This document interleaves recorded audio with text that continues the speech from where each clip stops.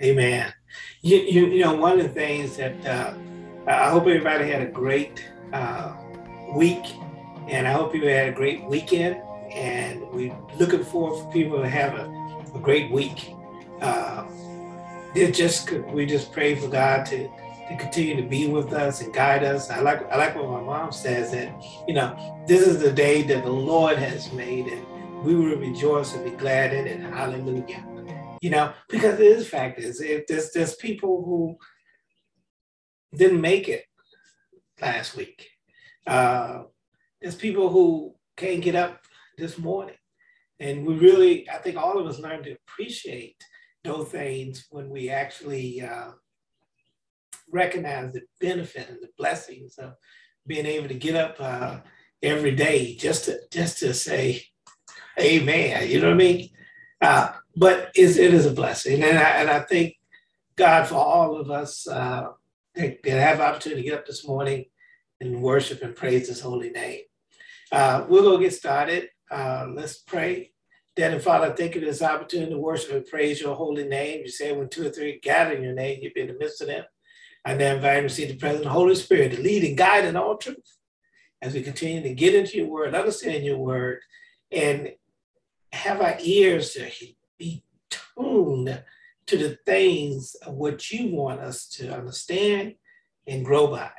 We pray that the Holy Spirit have his way, and that let each person, whether those who are listening or myself, to get out of the way and let the Holy Spirit have his way. Amen. Amen. So this going live, with the panel members that we have, won't be here today, be on the road, and we pray for safe travel for Brother Addison as he travels, and pray that he gets there, him and his family get where they're going to safely. One of the things, though, is just I want to be able to talk about. I think it's interesting is the different social constructs that creates divisions among the brethren. And what I mean divisions, I'm talking about the fact is from racism, legalism, tribalism, and tribalism, we can put that with political parties, and there's people that actually hate other people just because of their party affiliation. So I don't even call it politicalism. It could be politicalism. There's people who, divisions of these social constructs based on, I guess, what people believe in. I mean, like you look at it even with the gangs, right? You got the Crips and the Blood, and you got these other type of gangs out there that will fight each other, let alone talking about what they do to communities. We got so many different things, and it's not an issue about being from a different tribe or being a different political party. It's only when it rises to the level where people hate one another and would do bad things to one another and use that justification of tribalism or politicalism. God, that's a new word, but I'm just putting it in there. Division. If you want to, like team sports, you're going to have people wearing different color jerseys and so forth, and they'll be competing against each other. And in most cases, we have rules in those things so that we don't allow it to rise to the level where we hurt one another. With sports, I guess something like like we play football in this country, and in Europe and stuff, they call football soccer. They call soccer football, right? Because they're kicking the ball, right? In football, we do kick the ball. But the point is that sometimes people have team rivalries to the point where the people, the fans start fighting one another, all because of differences, you know. And I think we need to address that, because there is a difference between being a fan or being in a political party, or even the part about when we get down to things that's real bad, right? Like racism, right? Those are social constructs that man created, not God, but man created.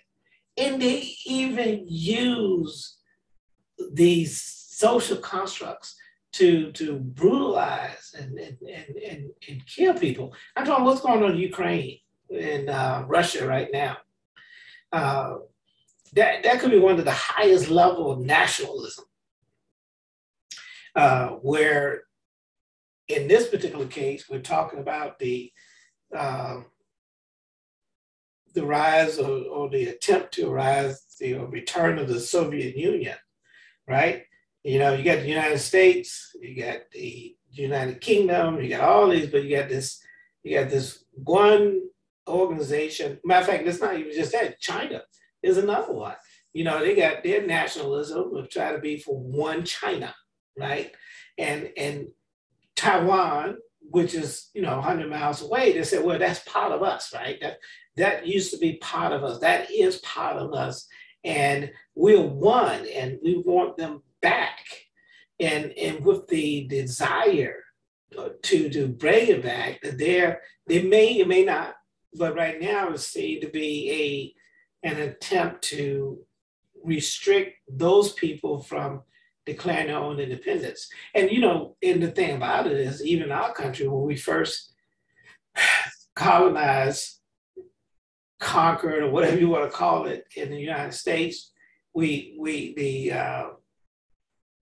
fight between, you know, for 1776, when we declared independence from England, it was a battle, because one nation was trying to impose its will on the intent of the people to be free from the control of that other organization, the other nation, right? And the thing about it was really territorial control that one nation wanted to put on another nation. And nationalism that comes with it, I think that's really from that perspective, from the nationalism perspective, the British wanted to dominate that control. Say, hey, we put the money, we put the investment in the new, what they call the New World. When Native Americans said, no, that was our world. That's another story by itself. But the point was that we had to fight for our independence. And what independence to do was to be free. And then at the same time, we were imposing the freedom, the independence of people that were brought here by ships as slaves. We were people that came in as indentured servants. We had people who traveled here, migrated and immigrated from other countries, and all kinds of social constructs in which people hated, causes hate toward one another, to do and justify bad things for one another. And it continues even today. The differences that people use to pose their will. And you know, it's so funny, the thing about it, or tragic thing about it, is that God gives us free will. And this nationalism, racism, tribalism, politicalism, right? All these things are things created by man to create groups, to dominate and justify it. I mean, when you look at it, is that we have allowed these issues, these divisions, these subdivisions to creep into, not creep, I guess have been there from the foundation of time. And that's why God sent a Savior, Jesus Christ. And see, the thing about it is that he didn't send a savior for tribalism. He didn't send a savior to have tribalism, politicalism, racism, or any of those isms, right? Schisms, things that cause things for division. He came to save the world. And it is funny to have some people, and you got people right now, they'll sit there and say, no, he don't love the world. Even if you say it and read it, they'll sit there and say, yeah, but I will find some scriptures that shows that he hated, like, what do you call it, Esau, right? Well, he hated Esau. And you think, and then you try to say, and then we use that and say, well, that's the excuse we have. We see they love the world. We hear it in John 3:16, for God so loved the world that he gave his only begotten son. The whosoever believes in him shall not perish, but have everlasting life. The whosoever is whosoever believeth. But some people, because to justify, because you got to think about it, just to justify their right to hate somebody, they will sit there and say, well, God hated Esau, so therefore I have the right to hate Esau. And I'm telling you, God didn't give you the right to hate Esau. And you don't sit there and then make it a generational curse of hating somebody because of what God said about what Esau really did, which was he gave up his birthright. He sold it for some beans, and he downplayed the importance of it, not understanding that this seed, the Savior, the lineage of Jesus Christ was really designated to the person that was being the firstborn. He sold that.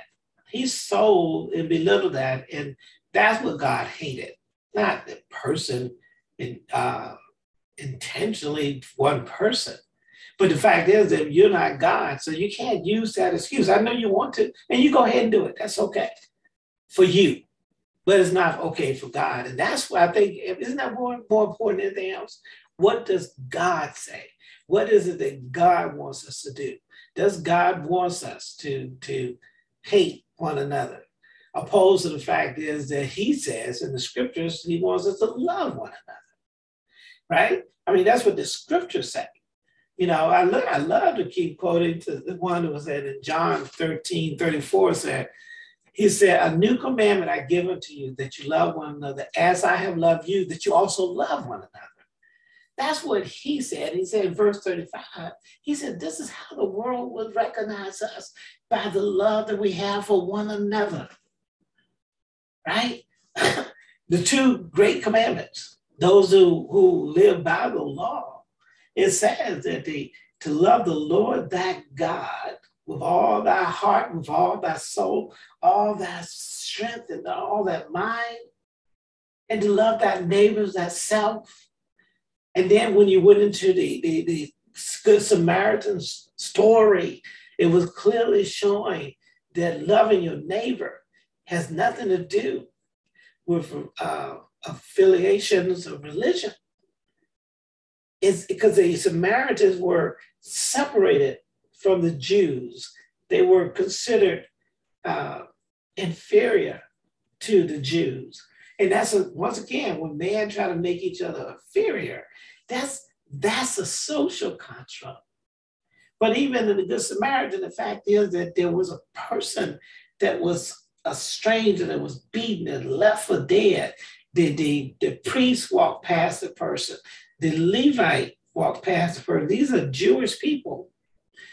The Samaritan, a non-Jewish person, rendered aid to someone that he didn't, when he found a man, just like the priest, just like the Levite, when he found a person, that the scripture said that he was stripped and left half naked, meaning if there was any clothing to identify whether it was a Jew or Samaritan or anything else was not evident. So they didn't know who that person was. And the only one that cared was the one that helped him. That was his neighbor. That's what God is trying to say for us is I want you to love one another. I want you to love your neighbor. Even the Ten Commandments is saying the Ten Commandments is not saying just for Jews. He said, these are the 10 commandments. I'm going to take you, I pulled you Jewish people, not Jewish people, Israelis, Hebrews. I'm giving you these 10 commandments, right? And none of those 10 commandments was to hate your fellow man. Thou shalt not commit adultery. That has nothing to do, that's not saying you don't commit adultery just with you, right? It's a term.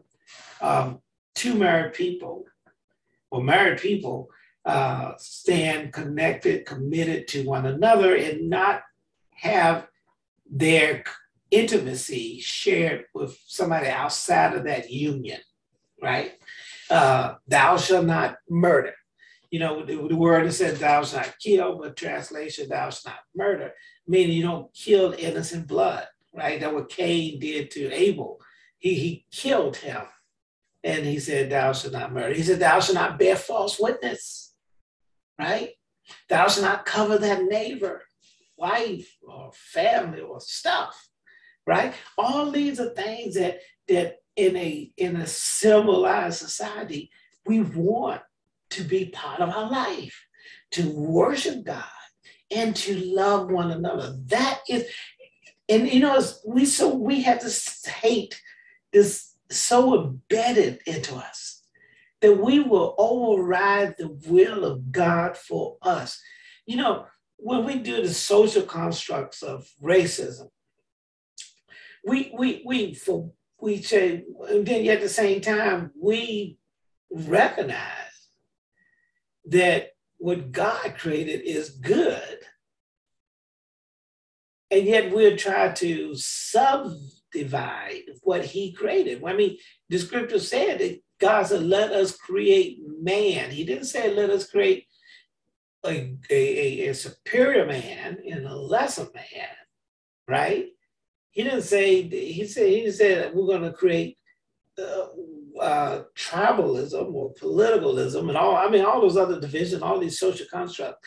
He just said, let us create man. So God created man in his own image, and man created through a social construct decided to break it down to subdivisions. So the bad thing about it is so they can justify hate. And they don't understand that people been hating people. There's people that are taught to hate. There's people that are taught to kill somebody that is different from them. But in reality, they're all made in the image of God. Because and what the notes we're going to get into today is God does not want us to look at the outward appearance. You know, so I'm going to bring up the subject today. And I want you to check this out, because what's important, right? What's more important in your life than to be what God wants you to be? You know, I put that scripture, and I need to put the title down. I put the title above it here. It says, but God does not look at the outward appearance of man, but he looks at the heart, the spirit of man. Whether you are a live spirit connected to God or a dead spirit. And yet we create a social construct where we will exchange our soul for positioning. And yet God created man in his own image. And yet, and then the thing about it, we do it so we can justify behavior, negative, rude behavior. I mean, when we look at the different fact is that we created something with not understanding. And I'm telling people that are gifted and called by the ministry to teach the word of God, to preach the word of God, because that is where the enemy has crept into. And I'm talking about, it goes all the way back to when we start building the church, all the way back to the Council of Nicaea, where Rome, the Catholic Church was formed, and then the division began, where Christianity, they wanted to bring everything under one control. If you didn't worship and been part of the affiliation of that ministry, I mean, I'm talking about, there was different sects of Christianity. And there was like from the Inquisition and all these other things, just to bring people to say, no, you will worship my way. Not the fact is that it was all about worshiping God. They want to sit there and worry about how you worship God. And if you do it differently, now we're going to hate you. We're going to divide from you. We're going to kill you. Because that's what happened, right? A lot of different Christianities were people were murdered. And then we know that the different paganism was killing one another.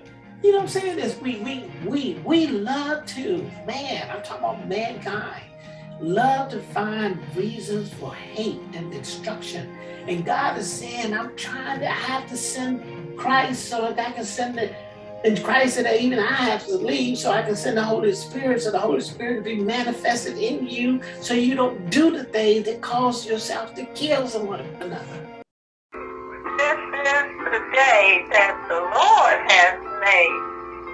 We shall rejoice and be glad in it. Hallelujah, hallelujah. To God be the glory for all the good things He's done in our lives. Hallelujah. Praise the Lord. Love you.